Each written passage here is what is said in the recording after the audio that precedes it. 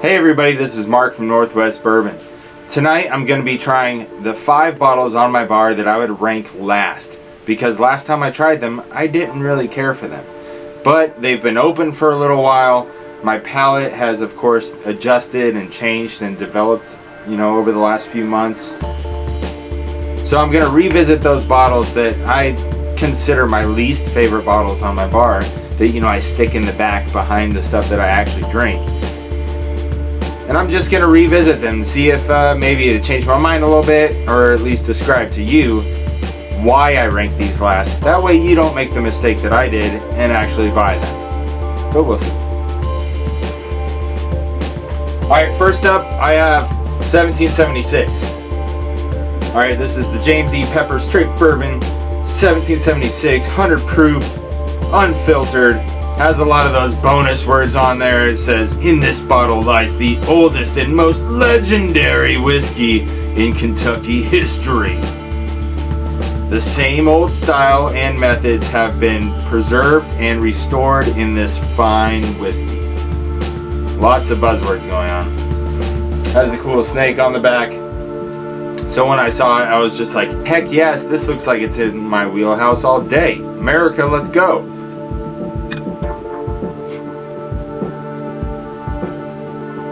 Kind of a light copper. It smells like good bourbon. Cheers.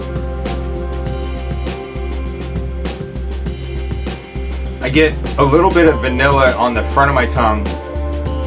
Like the middle of my tongue and middle of the mouth is just empty, hollow. Back of the tongue has a lot of herbal spices and baking spices, lots of stuff going on, and then the finish is a long finish that's all pepper.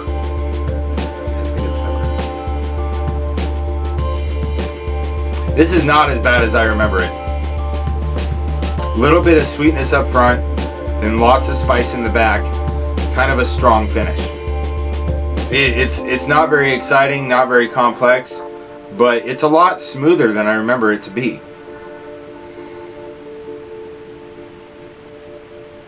Okay. Alright, so next on the list was one that I was really excited about when I bought it, but not so excited about it when I tasted it. This is the Bourbon from Far North Spirits. Now, Far North Spirits is in the northern part of Minnesota, like 25 miles from Canada, and they claim to be the farthest north distillery in the continental U.S. Now, their farm, the Swanson family, is like a 4th generation farm, started in like 1917, and so all of the stuff in this bottle is grown on that farm. And so it is a true family craft whiskey, which just got me excited about it. A 4th generation farm that every single thing in this bottle is from that land of which it got distilled on. Come on, man, that is some great stuff to support right there. Family business. 47 APV, 94 proof. This is their bourbon whiskey called the Bourbon, and it's named after a Norwegian valley. And so it being a true craft distillery, family-owned farm, beautiful bottle. I got excited about it. I couldn't wait for it to get to my house. So let's revisit it, because it's been probably 2 or 3 months since I even tried it again. Throw it up. Oh my goodness, that nose is super sweet. That nose hasn't changed at all. I remember that like it was yesterday, even though it's been months. It smells like cotton candy. Like, it smells incredibly sweet. But there's like a floral note to it as well, like an air freshener. This bourbon smells like a freaking air freshener. Alright, cheers. Let's try it again.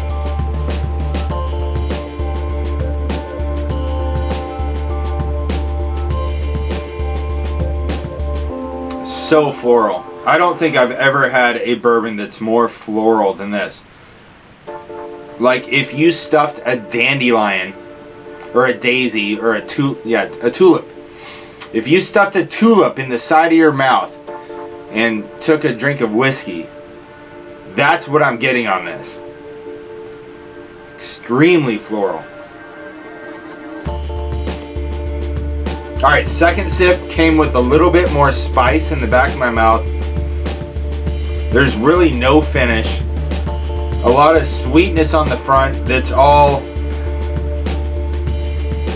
It's very viscous. It is super mouth coating. To where I just feel it. Like there's this oily layer all over my tongue and my teeth.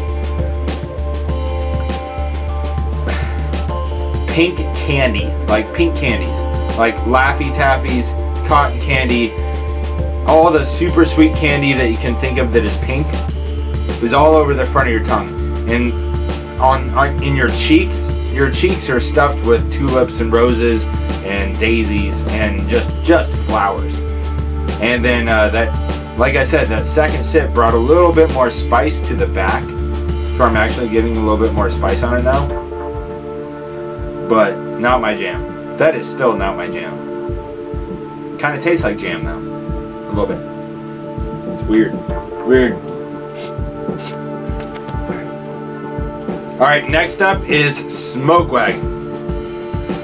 Alright, this is the Smoke Wagon Straight Bourbon. 46.25 APV, 92.5 proof. And I was hearing so much great things about Smoke Wagon on WhiskeyTube.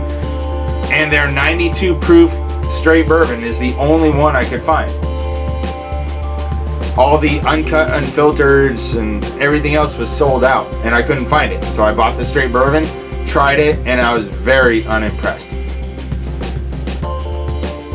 So let's see how it's developed and how I've adjusted. See if this treats me better today than last time I tried it. Very weak on the nose. Smells like a buttery whiskey. There's a little bit of pie crust or like fortune cookies or some kind of like a hard dried buttery bread going on in there. Cheers guys. Let's try the old Smoke Wagon out again.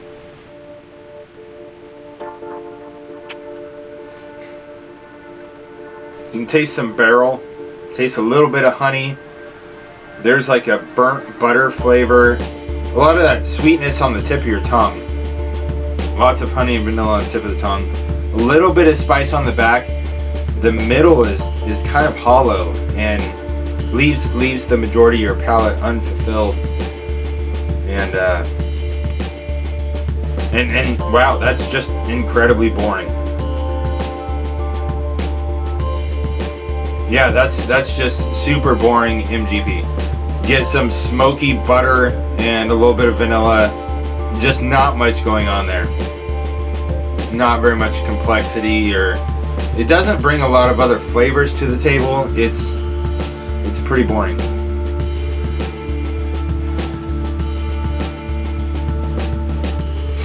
So one of my most disappointing bottles was Hirsch Horizon.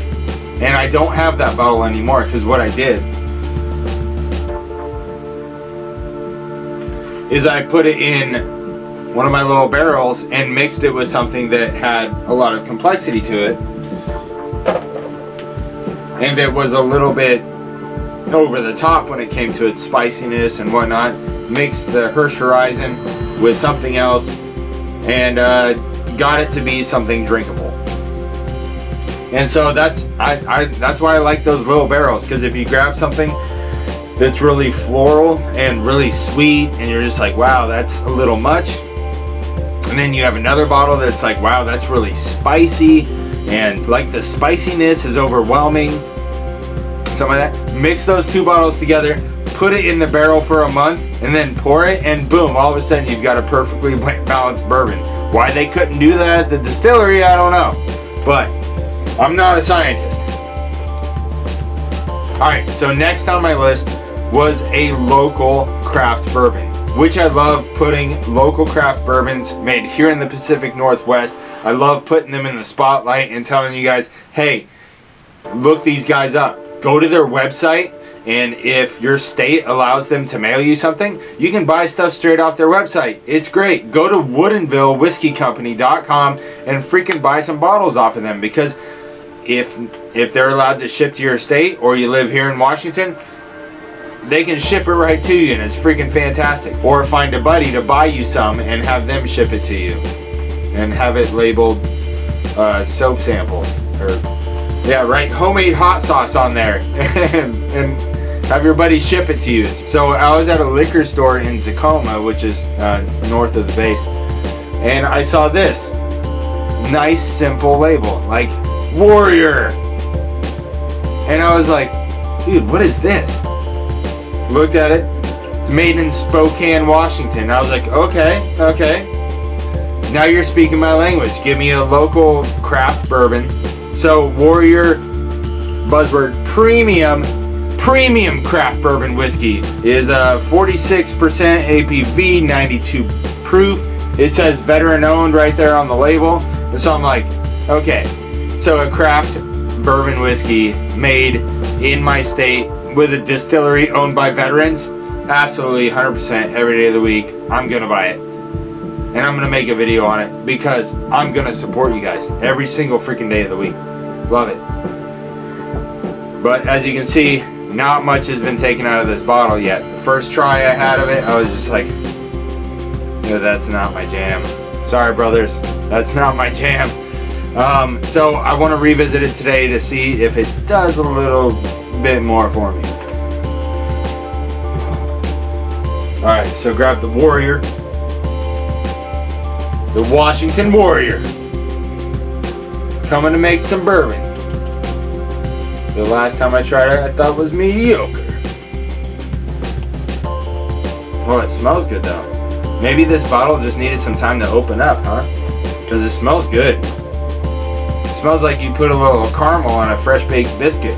Yeah, this smells like good bourbon right here, Warrior.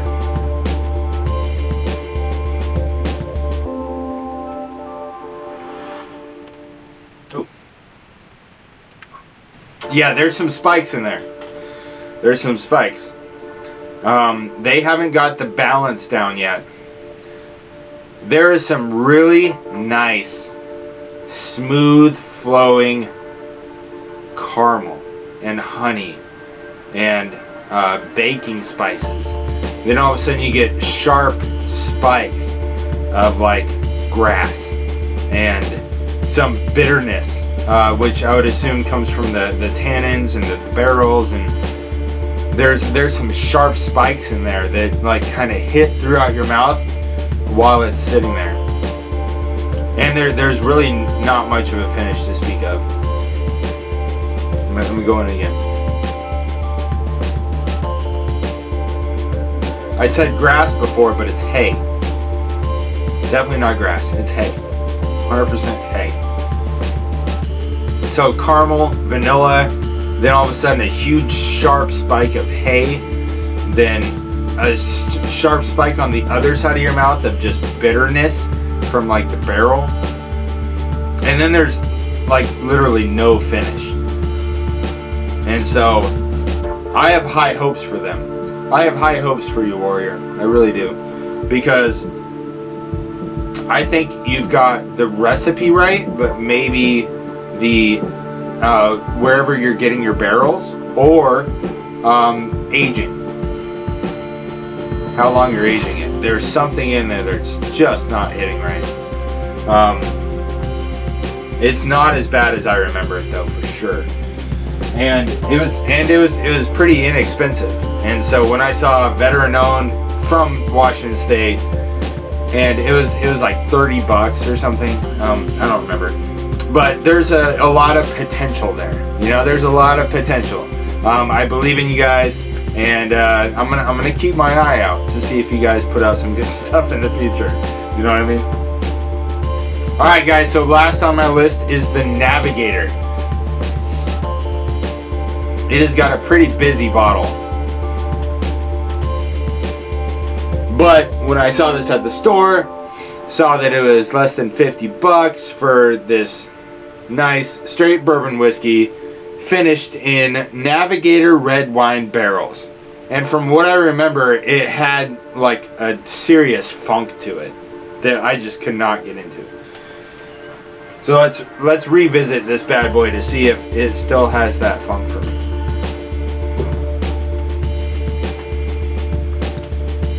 Now, I'm trying this one last on purpose because it's finished in wine barrels. And so when it comes to a single night of drinking, I think that you should not start with the highest proof that you got, and you should not start with something finished, because everything after that, your palate's going to be already adjusted to something different. Oh man, I smell a lot of strawberry. I don't remember this being like a sweet, delicious strawberry. It's been a while since I've tried this one, because I tried it a few times thinking, oh, it's going to be like Angel's Envy, but a little bit different, and it just wasn't as good. I don't remember it smelling like strawberries before though.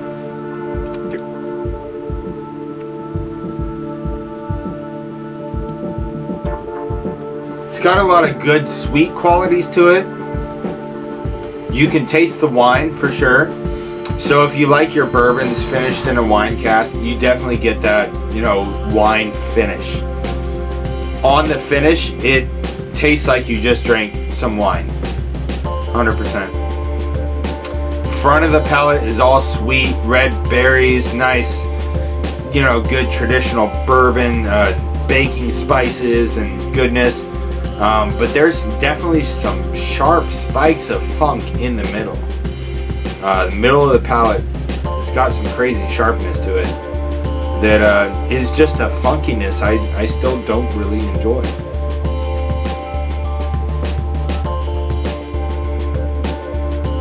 Yeah, the second sip was a little bit more bitter than the first sip. It had like a bitterness quality to it, and was more drying. It was much more drying of the mouth than the first one. Like, you know, if you get those dry red wines.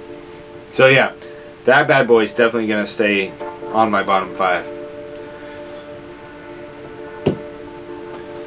Hey guys, thanks for joining me revisiting my bottom 5 on my shelf.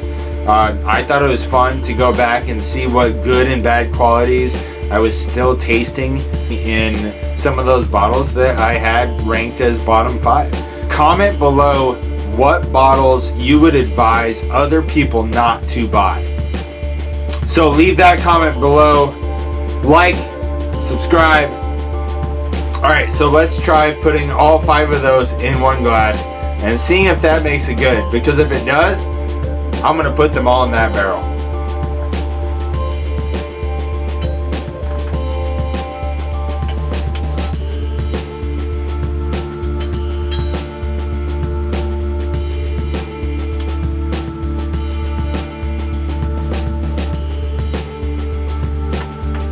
Alright, so this is the mix of all 5 of them. So,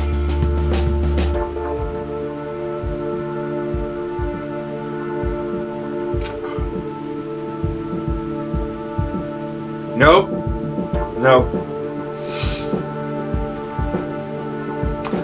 Dude, the flowers with the red wine funk, with the spicy, ooh, that's too much. Nope. Gotta take one of those out. I think it's the red wine. I think if I mix these 4, I think that'll probably be good.